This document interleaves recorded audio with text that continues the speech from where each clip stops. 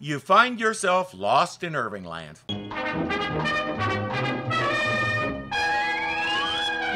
Last time, Dr. Smith was too lazy to put a fuel cell down carefully, and as a result, it exploded. Major West was trying to get it away from the chariot before it did so.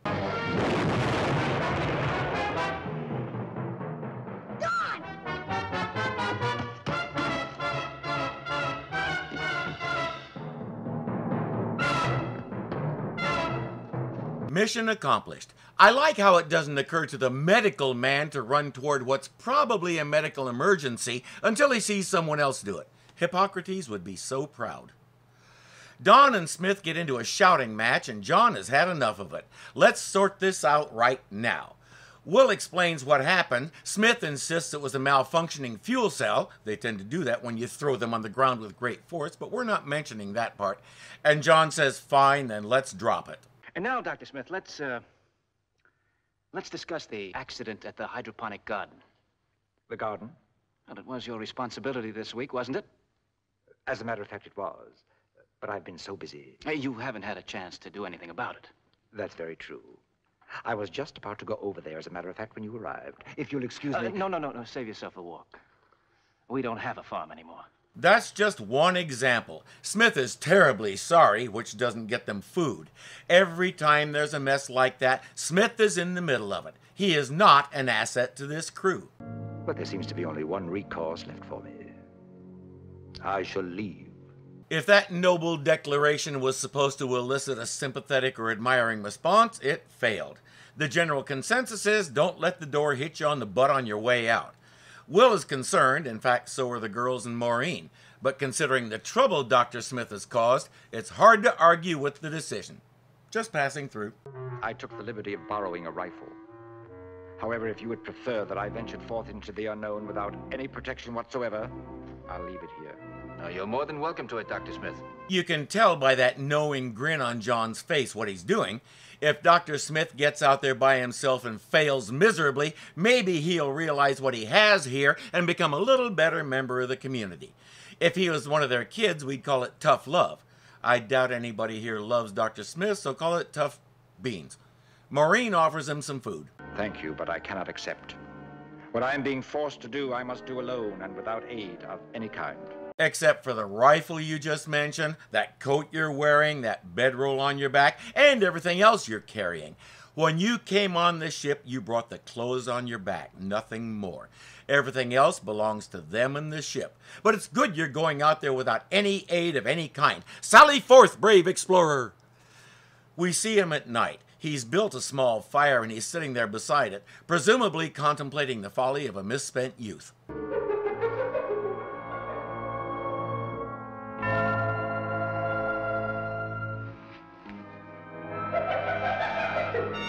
He's also contemplating what might be making that noise.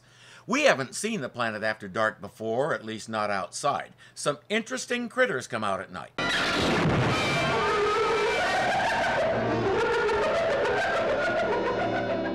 Oh, it's just a manta ray. A what?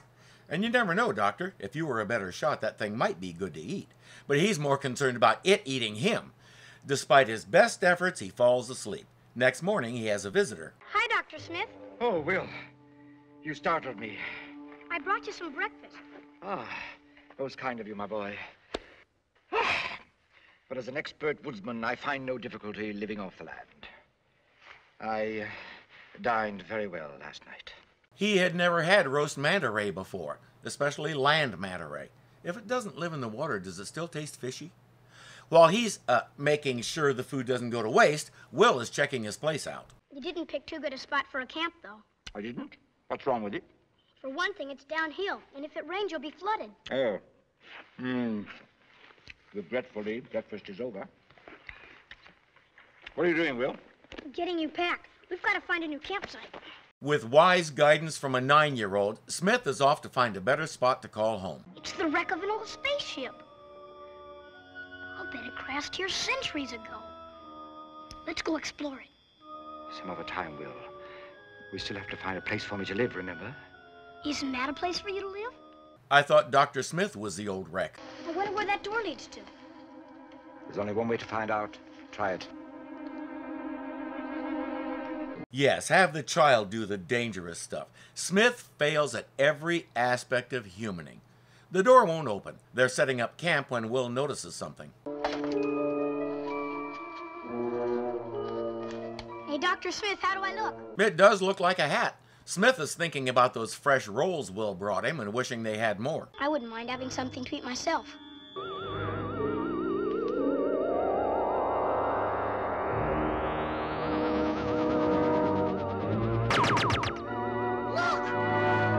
It fulfills whatever you wish for. I foresee trouble, especially considering how greedy Dr. Smith is.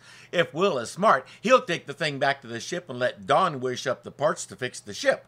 Spoiler, nobody's going to think of that. It's also a good idea to be specific when you wish for something. I sure would like some apples.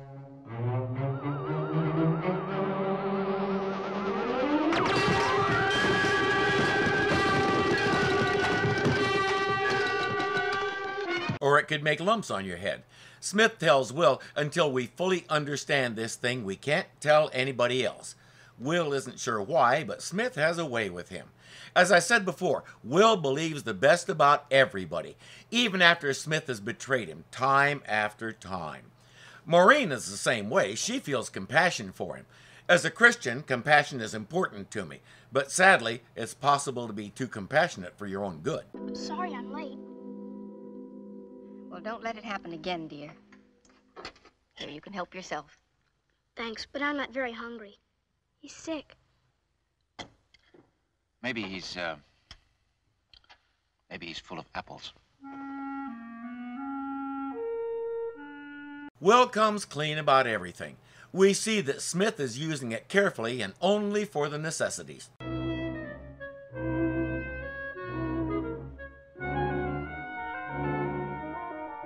With the possible exception of a roof.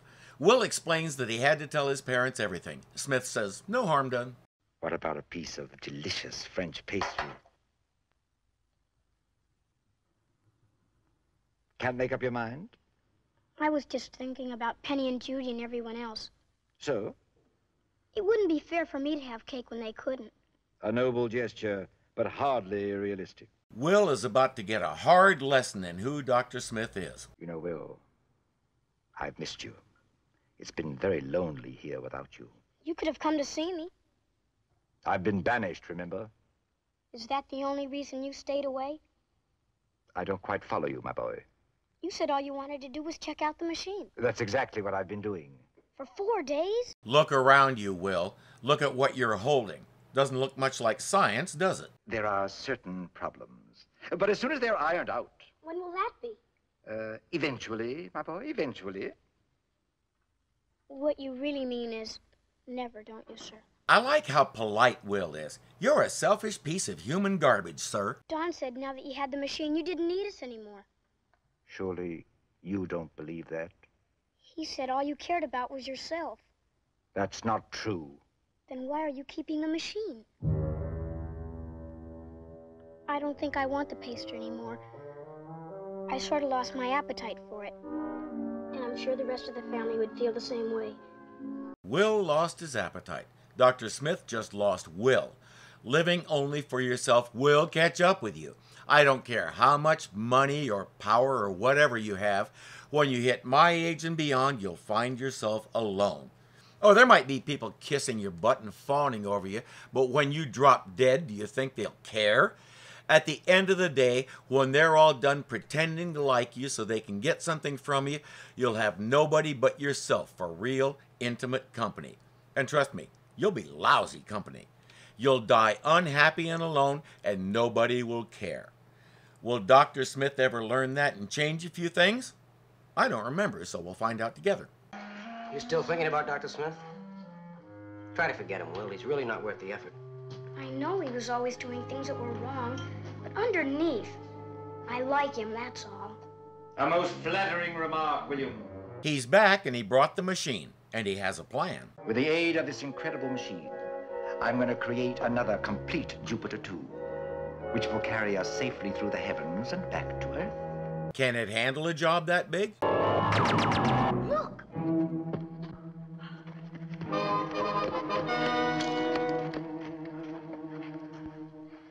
I guess you didn't think big enough. Apparently, the machine's capacity is limited. However, let us all remember, good things come in small packages. At least Will and Penny have a new toy to play with. Wish up the parts and tools to fix the existing Jupiter 2. They've examined the machine, and even the robot can't figure out how it works. It might as well be magic. Well, did you find out anything? Only how abysmally ignorant we are. Well, if you finished with the machine, I'd like to borrow it. I want to wish up something extra special for supper. And so it begins. Before the machine, she'd make supper. Now she'll just wish for it. But there's a catch. Well, for some reason, the Aladdin's lamp, as Penny called it, functions only twice a day. Oh, really? I thought it could be used over and over. Aren't 2 miracles a day sufficient? As we'll find out, no, they aren't. Don is working on the chariot, but Judy wished herself up a sexy dress, and now she's taking him for a walk, which means the chariot isn't getting fixed. It was Johnny's turn yesterday, and it's mine today. All you want is some goofy tape recorder. And all you want is some musical equipment. Science is more important than music. If it worked for art, so there wouldn't be any science. Aren't 2 miracles a day enough? Once you can get anything you want, it's never enough. Now we both can't use the machine, so why don't we let Dad decide? All right by me. Well, you go ask him. I'll be right back. And don't you go anywhere. Oh, don't worry, I won't. Oh, Will, you're not. He is. Sure enough, as quick as he's gone, she wishes herself up some new music tapes. Penny just betrayed her little brother's trust. She tricked me. Just as soon as I left, she used the thought machine. And you think that Penny should be punished for this outrage? I sure do. Maybe she should lose her turn a couple of times. That would teach her a good lesson. Well, that sounds like a good idea, Will, but there's just one thing wrong with it. There'd more than likely be a fight among the family for who gets Penny's turns. It's doing what most easy magic does, turning them against each other. Come here, Penny. I'm very disappointed in you. You've sacrificed your moral principles for something material. You lost far more than you gained. But Penny isn't the only one whose principles are being compromised by this thing. I suppose you've put the new repressor on the chariot. Well, It was my fault. I asked Don to take me for a walk. Well, you were supposed to be working in the hydroponic garden. And Will, weren't you supposed to be helping Don? It's made them all lazy and greedy. When you can get anything you want just by thinking about it, why work? Up to now, this family's been getting along very well. We have respect and love for one another. And you cannot wish for those things with that. I suppose you could try, but I'm not sure how well it would work. It's time for this thing to go. He gives it to Dr. Smith and says, destroy it or I will. Smith says, I'm not going to destroy it, but I will take it back to the shipwreck. He wants to take the robot, but John says no. You want a servant? Have your machine make one. I'd like a servant to bring me some coffee. Why are you still blinking? You heard my command? I'd like a servant to bring me some coffee. I guess he decided that was a good idea, but he's never tried making something alive like this before. It doesn't seem like a good idea.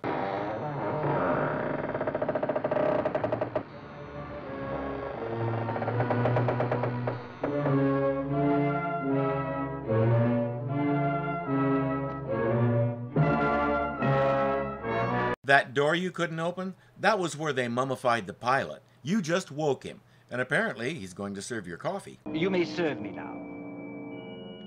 I said you may serve me now. How dare you disobey? Don't forget, I created you. I am the master, and you are the servant. Or not. It starts coming after him, saying the same thing over and over.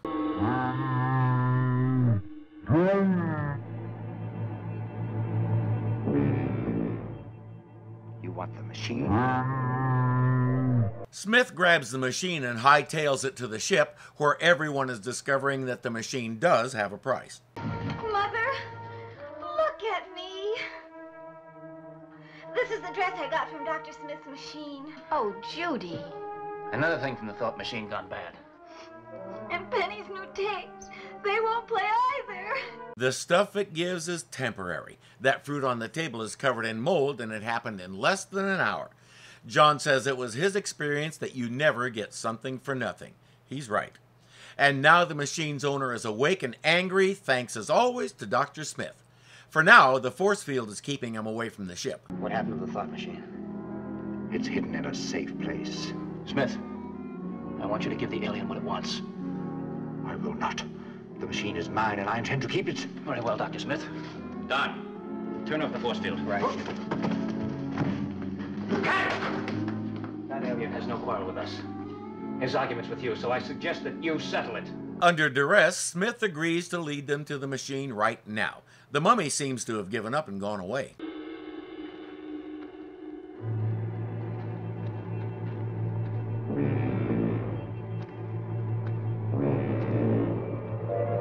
At least they didn't give Smith a gun this time. Maureen sees the mummy following, but it would seem they also didn't take a radio, so she can't tell them.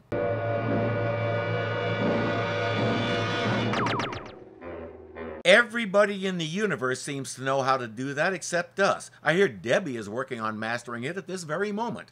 They retrieve the machine and take it to the derelict ship where the mummy is likely to find it. Look at this. He's here. Very likely. Time to give him the machine.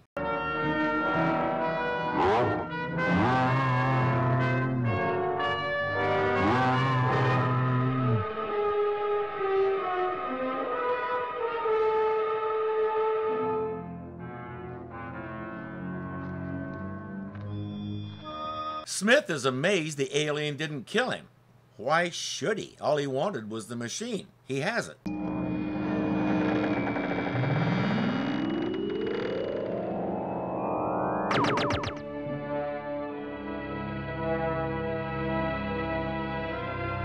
And all that ridiculous opulence Smith gave himself. Dad, I don't understand. Why did the alien give us things and then decide to take them back? Because Dr. Smith asked for too much. You know, he could have had anything he wanted. But like most people, it wasn't enough. He wanted more. When he tried to create a slave, the alien realized this. Of course, it's all the alien's fault, never Dr. Smith's. He would have stayed, Doctor. We made him leave because we were selfish. He must have really heard me. Either that, or it wasn't hard to tell who the unselfish members of the group are. I guess it's roast land manta ray for supper again tonight. For our cliffhanger, Will is sending small rockets into space in random directions, hoping someone out there will find one and understand the message he's put in them. It's like a stranded sailor putting a message in a bottle. A small balloon will take the rocket up to 1,000 feet, then the rocket engines will kick in and off it'll go. He's already sent several up, and this one is ready to go. Dad and Penny are on hand to watch. Warning, warning, it's coming this way. It's coming this way! Space probe out of control.